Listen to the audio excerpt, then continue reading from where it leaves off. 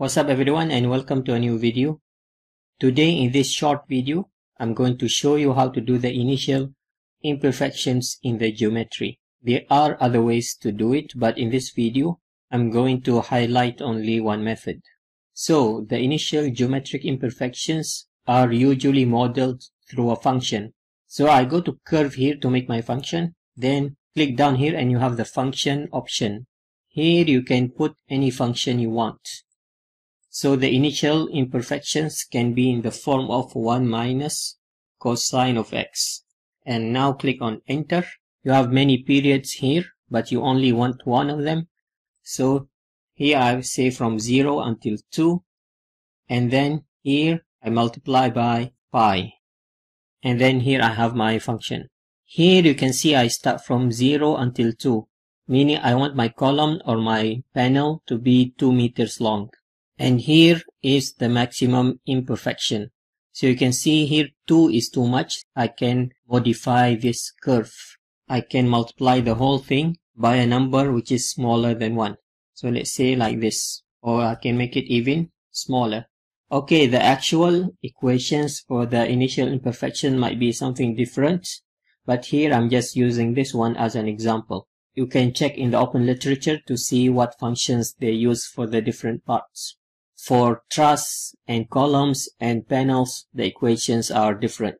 Okay, next is this one, x step. This is to control how smooth is your curve. So if I put 0.2 instead, you can see it became rougher. So to make it smooth, I put 0.01 and then enter and then apply. So here I have my curve.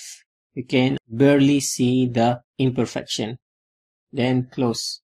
Okay, now I'm going to make a shell here and then I'm going to extrude that shell along this line. So I go to mesh, shape measure, and then I go to here 4-node shell. So this is 0, 0, 0. And I copy paste here to make it faster. In the Z direction, let's say it's 100 mm. And in the Y direction, let's say it's half of that. And then create.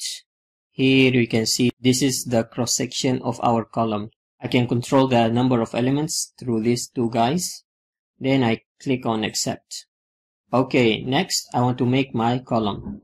So I go to element generation and then I go to solid and then click on this one, shell sweep.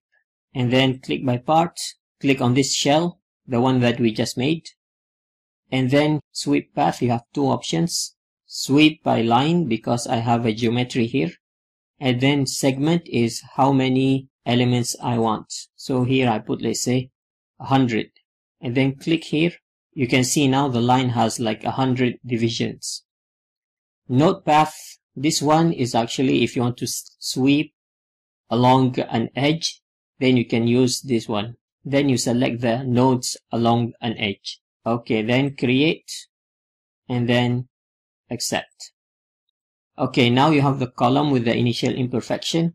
Next, I want to make another one and this one will be perfect. So I go to shell drag, click by parts and then pick this one. The thickness is 2 meters and the segment is 100 and the direction is in positive X. Now create and then accept. Now I go to here, I hide this one. Then I open the FEM parts, I hide my shell. Then now I have two columns. I will translate one of them to show them side by side. So translate in Z and then let's say 0.1. Then part ID number 3 and then enter. And I translate.